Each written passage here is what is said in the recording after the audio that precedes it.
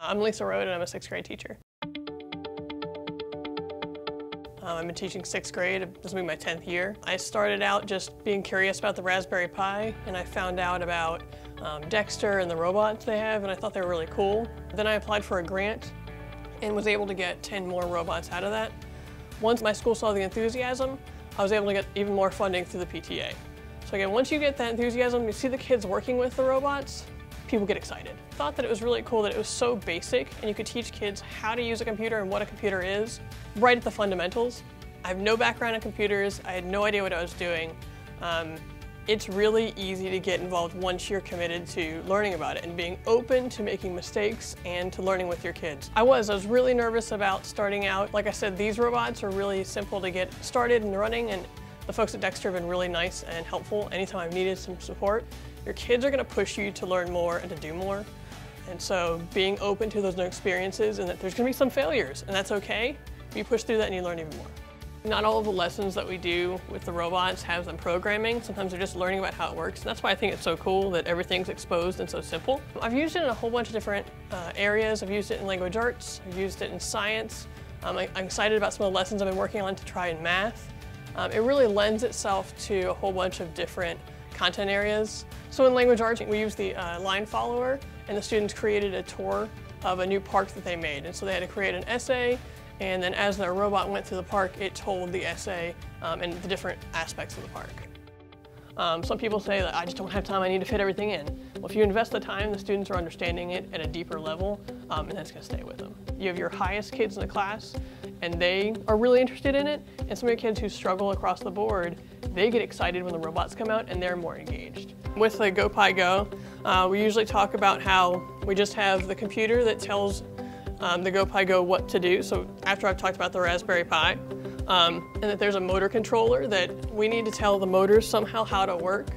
And so that's why we have this additional board. And that's really the basics I start out with, but just really saying that these two together is what's making it work. So one of the projects, my class learns about space technology and space exploration. And so we talked about the Mars rover and said, hey, it'd be cool to turn the GoPiGo into a Mars rover. So they created their own Martian land just using some cardboard and old materials out of our makerspace, and then added different fake sensors onto their GoPiGo in addition to an ultrasonic sensor and a camera, so that they could have their robot go out and explore this new terrain. And then this year we're going to add in the temperature sensor so they can see if it's habitable. So can we go out in this land and actually survive? So that was really cool. It got the kids really interested in it and showing how scientists might be using robots in real life.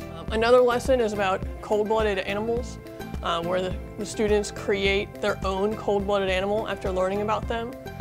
They'll use the temperature sensor so that when their robot gets too warm or too cold, it'll either move into the shade or move back into the sun to warm up or cool off.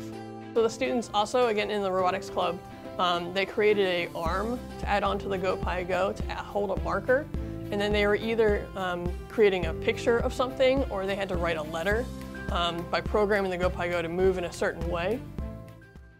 So I was talking to some of my students about the different sensors and what they thought would be cool to do with them. And one of the ideas was to create something that does Morse code. And so we did it on the GrovePi as well as the GoPiGo.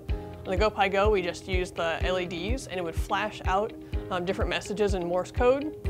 And then with the GrovePi, they either use the buzzer or an LED to flash out different messages using Morse code. So when I'm looking for curriculum, especially with something that I'm not as familiar with, I'm looking for something that explains how to do it and breaks it down for me. That I have the handouts that I need, that I have the explanation, and that maybe even have some examples of what's going on and what it might look like. That way I can do the lesson the first time as it's written, and then I can expand on it and I can feel more comfortable to branch out on my own instead of just starting from nothing.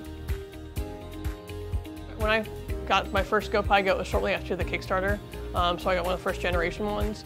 And it's been really neat to see how much the company has evolved since then. Not only have they improved the product, adding curriculum and adding in activities and more tutorials for first-time users, and then for people who are more experienced being able to go even farther.